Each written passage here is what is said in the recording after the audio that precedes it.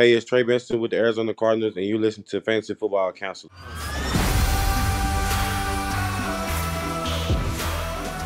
Welcome to the show, guys. Happy Thursday. Got an exciting video here for you, whether you're in the car commuting or whether you're on YouTube, wherever you are.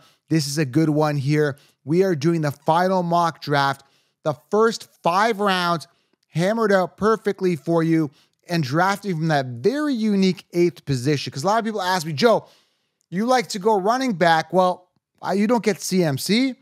You don't get Bijan. You don't get Breece Hall typically at the 8th pick. What do you do? And what do you do coming back? And how do you build the first 5 picks so you have a solid foundation for your draft? Now, I know a lot of people have already drafted, and I know some people, a lot more people still have to draft this weekend. I know a lot of people draft this Labor Day weekend. So guys, we also do year-long content here on this channel. So make sure you guys do subscribe, turn on the bell. Waiver wire starts and sits, breaking NFL news. We are pumping out content here daily. So make sure you guys turn on the bell, smash it, tap it, slap it, guys. Hit the thumbs up, guys. Very, very important. It's going to really, guys, help you guys win your league. So we're doing a fantasy football mock draft. Again, this is simulation. I'm going to give you guys a ton of analysis, a ton of golden nuggets. And if you've already drafted, you're still going to get a ton of value listening to this podcast here, because I'm going to talk about, obviously, some breaking news here to start the show with Breaking Brad, but also just the relevance of some certain players, some things that are moving. Should you draft them? Should you trade for some of these guys? So as I'm giving analysis about these players, you got to start thinking like, okay, well, maybe I don't have this guy on my team. Maybe I should get rid of him before the season starts or something like that. Spark a trade because this guy could bust this year. So I'm going to make you guys think, get those neurons firing, get you guys ready for this season with the final fantasy football mock draft. Again, before I get into this, guys, hit the thumbs up and grab the 16-round draft solution. It's literally going to give you guys the championship on a silver platter. Once you guys sign up, you're going to get an email and you get to log in and get access to all of my optimal players draft. You draft principal cheat sheet, full mock drafts, just like this, but full mock draft explaining everything, laying out all the sleepers for you, all the late round steals. And believe it or not, your casual league mates won't even know what hit them because this is analysis and advice that nobody else is giving out. So make sure you guys do grab 16 rounds. You'll be light years ahead of the sheep, aka they can sheeps this in your league. All right. All right. Let's dive into this, guys. Before we do, we're going to start with some breaking news here with Breaking Brad. Where are you? We now have breaking news. Some people are asking me like, Joe, that guy needs a t-shirt. And I'm thinking to myself, we don't even know what he looks like. Well, I know what he looks like. I see him every day in the studio, but you guys don't know what he looks like. So maybe one day, kind of like the smash it, tap it, slap it shirts. By the way, you can get them below. Just like those shirts, maybe we need to do a t-shirt for Breaking Brad. So one day, Breaking Brad will do a t-shirt. What do you think? Should we do a t-shirt for you, Breaking Brad? What do you think? We now have breaking news. Let us know in the comments. I want to know what you think Breaking Brad looks like. Compare him to like an actor or like something, right? Maybe he looks like Ron Burgundy or whatever. I think Jim was saying, right? It looks like an anchor man, or maybe he looks like Jim Carrey. I don't know. You guys let me know, Breaking Brad, what do you think he looks like? Okay, maybe we'll do a t-shirt. All right. All right, let's talk, again, breaking news. We record this the night before, so it's there for you guys, 7 a.m. A couple things I want to highlight here. Brandon Ayuk did not participate on Wednesday, okay? I mean, I don't even know how long this drama is going to go on. I mean, he's eventually got to play. It looks like he's going to play on the 49ers.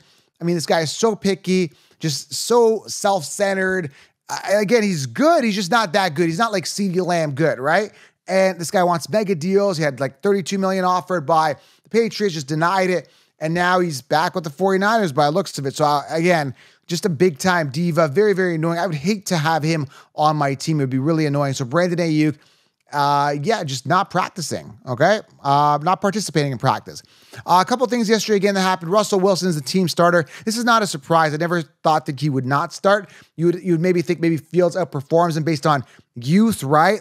But no, Russell Wilson's a veteran. He knows what he's doing. He knows how to win jobs. He's the starter. Unless he catastrophically throws a lot of interceptions or starts losing, he's like 0-3. I don't see him losing this job. Justin Fields, years to wow us, we're not wowed. I think Fields eventually might get something this year. I don't know. Maybe they might put him on a couple of plays, but I don't know. I'm just not sold on Fields being a good quarterback. So congratulations, Russell Wilson. You're starting for the Steelers. Good news for everybody around him for fantasy. And also one more thing I want to talk about. Dalvin Cook agreed to an undisclosed deal to the Dallas Cowboys on Wednesday, which was yesterday. And again, I this is really annoying. The Cowboys are so annoying because they screw up this whole wide receiver or running back committee, and it's a disaster. I didn't like it before. I don't like it now even more. Zeke, Dowdle, Dalvin Cook, disaster. Now, apparently he's on the practice squad at the time of this recording. And I don't know, man. This guy, I didn't even think he's going to get signed. Who the heck wants a washed up running back? But apparently these guys like washed up running backs, the Cowboys. Terrible organization. These guys could have just forego all this garbage, bring in these washed up guys, and just drafted or acquired a solid rookie. Like, for example, Frank Gore Jr. got released by the Bills, then got re-signed to their practice squad, I believe.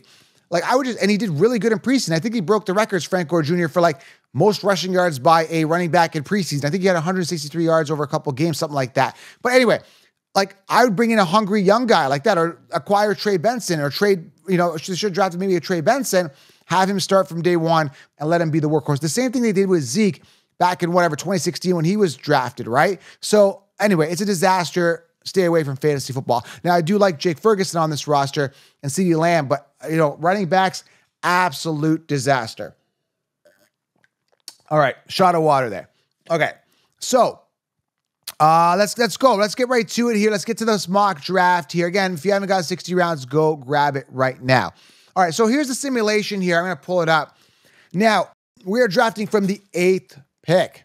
So what do you do from the 8th pick? Now, if you're in the car, let's have a conversation. You don't have the visual in front of you, so we're going to have a talk here. So Christian McCaffrey, typical standard consensus, first overall pick. Breece Hall, Tyreek Hill, CeeDee Lamb, Byjan, Jamar Chase, Amon-Ra. You're on the clock. You got a couple options. Let's take a look at what the options are in a one quarterback league, 12-person drafting from the 8th pick. We got Justin Jefferson, who's got Sam Darnold throwing to him. Again, I just don't see Sam Darnold. It's not a lot of people saying, well, Darnold, his back's against the wall. He's got to do well. I just don't see Sam Darnold, a guy who's had years to wow, sworn out wow, just all of a sudden turning into Pat Mahomes or turning into a guy that's going to be viable. Now, there's this whole debate that, like, I don't know what the exact stat is off the top of my head, but it's like 24 fantasy points per game with Nick Mullins throwing the ball to Jefferson last year. Again, volume could be there. Jefferson could still be good. I just don't like going wide receiver round one. And if I do, I like to go for like an upside guy, maybe like a Garrett Wilson or something like that. I just see more upside there with Garrett Wilson and the trusty Aaron Rodgers throwing the ball, okay? And they've got good running backs there that are going to really demand some stacked boxes there, some attention. Whereas Justin Jefferson has nobody else. He's going to see a lot of double coverage. They've got, who do they got? They don't have a running back. Aaron Jones is not a running back. He's not good. I don't know what to tell you. He's not good. Ty Chandler, whatever his name, not good. Okay, so again, Jefferson's there. I don't like it. I don't trust it. It is what it is. A.J. Brown's safe. Garrett Wilson. Jahmyr Gibbs, I think Saquon Barkley is the best option here. Again, you guys can make your decision, have your convictions, but Saquon Barkley is literally in a make or break season. Chip on his shoulder. He's got to get it done. He's had a lot of criticism over the years being on a bad team. Finally, a good team, good O-line. Again, the big concern here with Saquon is obviously Jalen Hurts getting a lot of that goal line work. Again, there's no safety in round one. Guys, there's never any safety, right? You just want to try to make your safest pick possible. And it was Saquon. There's no running back committee other than Jalen Hurts, but I think they're going to alleviate the pressure off Hurts. No Kelsey there, less tush push, more Barkley near that goal line. Again, I like Barkley here. I'm going to go ahead and acquire him because he's the only workhorse here that I love. Now, Taylor, he's done nothing the past couple years. This is what you got to be careful with these early round running backs. You got to try to grab somebody with minimal amount of red flags. Now, you can say Saquon's got he's got some red flags. Again, Hurts being one of them, injury past, yada, yada, yada. But again, I explained the reasons why I like Saquon Barkley, make or break year. Swift did well on that team last year, a guy that couldn't finish a season to save his life. Did good on the Eagles, good O-line, yada, yada. Again, you got to kind of minimize the risk when you're looking at these players. And I like running back round one. I think he's just the best option here. You could go Taylor. Taylor's kind of a boom year, but you don't know as much what's going on with that offense. You don't know what's going on with Anthony Richardson. A lot more question marks, right? Jahmyr Gibbs also as well. You got to contend with a potential lingering hamstring injury, and then you got to contend with maybe they're easing him in because of that. And then you got to contend with David Montgomery, who is slated as the starter, comes out on the first drive. It's going to be really annoying. We've talked about this, okay? So, again, I like Saquon Barkley here at this 8th pick. If Byjan falls, I'm going Byjan. But if not, I go Saquon here. Now, let's go over the first round. Christian McCaffrey, Breece Hall, Tyreek, for those listening in the car, CeeDee Lamb, Byjan, Jamar Chase, Amon or Saquon, Jefferson, who I don't like, AJ Brown, Jonathan Taylor, Garrett Wilson. Again, all good options, all relatively safe, all have a high ceiling, right? But again, what happens in the first round may not, again, I see CMC going down this year. He's already dealing with a calf injury, right? Paid, incentivized, married, yada, yada, yada. Super Bowl hangover. There's a lot of guys that are going to fall out, okay? Coming off pinnacle years, okay? Jamar Chase, he's like holding in or holding out or whatever they want to call it. Like, I don't know, man. It's just question marks around some of these people.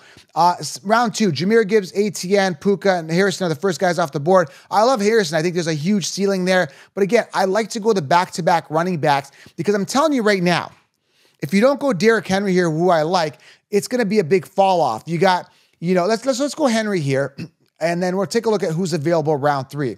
So I went Saquon Henry, and I'll tell you who I go round 3. Like Michael Pittman comes off, Adams, Kyron, Drake London, Isaiah Pacheco, James Cook, and Josh Allen. Now, I'm going to address the Kyron Williams situation in a moment right now, okay?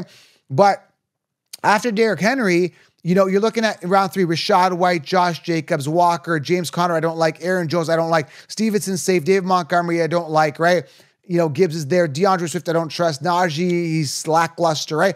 You got all these guys here. I mean, Jacobs is boom or bust, but it gets really suspect, okay? After Breece, Byjan, Barkley, Taylor, Gibbs, Henry, Kyron, and then I don't trust James Cook here at the end of second round. It gets really, really, really dicey, okay? So that's why I like to get Henry here because, again, great offense, workhorse, no committee. That's how I like it. So Saquon Henry, 108, 8th pick, right? Overall, Saquon came back at a 205. 5th pick, second round, went Henry. Comes back around to me. Starting off the third round, Olave, Hurts, Kelsey, Laporta, Mixon, Achane, who's very boomer bust, and Alvin Kamara. Before I make my pick here in the third round, I want to tell you something. Kyron Williams, this guy was on my podcast. If you haven't gone back, go back a month. He was on the top 10 running back episode. I asked him, should we draft you? He said, is an elephant heavy? Meaning yes, draft him. And he was very confident. Listen, I love the guy, but he got hurt last year. And he's a little, they say, undersized. Big heart, great talent, and he did such a great job in the minimal amount of volume he had last year. But the fact that they said, and before they even said that he's going to return punts, full time, I was telling you that Blake Corum is going to be a thorn. And when they bring in a top running back prospect who could be a starter in his own right, that's got to concern you. And that kind of concerns me as well with Breece Hall. And I'm telling everybody, if you draft Breece Hall, this is why I told you to take notes today. Make sure you draft Braylon Allen as an insurance policy because he's got league-winning upside if Breece Hall goes down. So I think Blake Corum is going to be a bit of a thorn. Again, the fact that they're telling us, Kyron Williams is going to, the coach is saying, McVay is saying like, he's going to be returning punts all the time. That's a problem to me. That bothers me. And I said this in the 16-round draft solution. Even though he's coming to my summit, Fantasy Sports Summit, he's on my show, as a guest, it still bothered me like, Blake Corum is going to be a thorn. So anyway, those are my thoughts on that. Achane, again, boomer bust. I don't care about his 7.8 yards per carry. They drafted Jaden Wright. They've got Mostert there. They've got wide receiving options. They're going to spread the ball around. Achane's a bit of risk. And Kamara here in the third round, very expensive for a guy who hasn't rushed for 1,000 yards his entire career and is at the tail end of his career. Mind you, volume could be there. All these guys are safe. I mean, Kelsey's safe. Laporta, I was the only guy telling you about him last year. Again, in the 16-round draft solution, if you haven't got it yet, I'm going to be laying out, who I like as this year's potential Sam Laporta. So guys, very, very important that you grab the 16-round draft solution, okay? So let's continue here, okay? Alvin Kamara, again, I don't trust him. So what do we do here in round 3? Now, I'm a big fan of Josh Allen this year. It looks like he's not going to fall here on this 3-turn, 12-person league. So we're going to take a look at who's available at quarterback to anchor our team with an ace quarterback. Now, Mahomes is safe. You could go Mahomes here. I think he bounces back this year. Lamar is safe, but again, Lamar's injury past kind of concerns me. He did well last year, but is that going to continue? I don't know. Richardson, very, very risky. Didn't look the greatest in preseason. Very expensive for a guy who hasn't really done much. I don't trust him at all. Not least one bit, okay? So going to this now, I take a look and I say to myself, what do I do here? And, Stroud's a safe option in round 3 because A lot of people are going to be going for guys like Nico Collins, Brandon Ayuk, Deebo Samuel, wide receiver 2 and Devontae Smith, DJ Moore who's in a three-headed monster situation, DK Metcalf in a wide receiver situation where, it's a three-headed monster. There's a ton of disaster here. Waddle, who's already dealing with an injury, coming off round 3 is ludicrous. He's the wide receiver 2. Why would I make my wide receiver 1, right, on my fantasy team, my precious fantasy team? Why would I take a wide receiver 2 on their team? Now, Mike Evans is a safe play here. I personally have no Mike Evans stock, but he's a safe play if you are looking at wide receiver. But I forego all of these wide receivers. I take a quick glance at tight end. I don't really see what I like because I like Ferguson a little bit later. So what do? I take a look at running back. I really believe Zamir White will outperform all these guys. He'll outperform Rachaad White, Josh Jacobs, I don't know, boomer bust. He'll outperform Kenneth Walker, less competition for Zamir White. He'll outperform James Conner. He'll outperform Aaron Jones. He'll outperform Stevenson, Montgomery. So that's how much I believe in Zamir White. But since I have 2 running backs and I think he'll fall, I'm going to wait. So again, you saw me do this in my other videos here. Out of all these guys, I think Malik Neighbors has the most upside with less competition. Now you're saying, well, Daniel Jones is throwing to him. Hey, I don't care because I'm getting him in the 3rd round after I've got my 2 workhorse running backs and I'm getting a guy who's going to get a ton of volume. And I think Daniel Jones is better than Sam Darnold. And people are spending, 1st round pick on Jefferson. So I'm getting a 2-round discount on a guy that's in the same situation that Jefferson's in, but with a better quarterback, elite talent. Okay. So I'm going to go ahead and grab myself Malik Neighbors because I just think he's the best option here. Okay. So Malik Neighbors, I'm going to roll with him here at the 3. Brandon Ayuk, Rachaad White, Josh Jacobs, and Mike Evans come off. Starting round 4, Waddle, Deebo, Nico, and Pat Mahomes. So we're back on the clock. I take a quick glance. I want to probably anchor my team with an ace quarterback. I missed out on Josh Allen. I want to tell you this. The quarterback I like, if I miss out on Josh Allen, again, there's Hurts, there's Mahomes, all these other great guys, CJ Stroud, but I don't mind waiting for Jordan Love. Okay, so I'm going to go back to this simulation here real quick, and I'm going to pull this up here, and I'm going to go here, and I'm going to take a look here at running back. I still don't like these running backs. I don't mind going Zamir White here round 4, and I think I can know I can get Jordan Love round 5, and I know I can get Zamir round 5. The problem is I don't like these. Listen. I don't like Devontae Smith. I don't trust Cooper Kupp. I don't trust DK Metcalf. I think Diggs could be the one in Houston. It's a disaster. And Higgins here, look at all these guys. There's tons of wide receivers here and beyond. Guys like Keon Coleman and McConkey, right? If you get 60 rounds, I explained this to you, that you can wait on wide receiver. Okay, you can wait longer because these guys, they're going to be efficient. They're going to be safe. They're going to be good. But I can wait on wide receiver as well. Take a quick glance at tight end. I love myself Jake Ferguson. I can wait on him as well. So again, you may think I'm reaching, but if you have conviction in certain players, go for it. Get the player that you believe in. So I'm going to go ahead and grab Zamir White here in 4.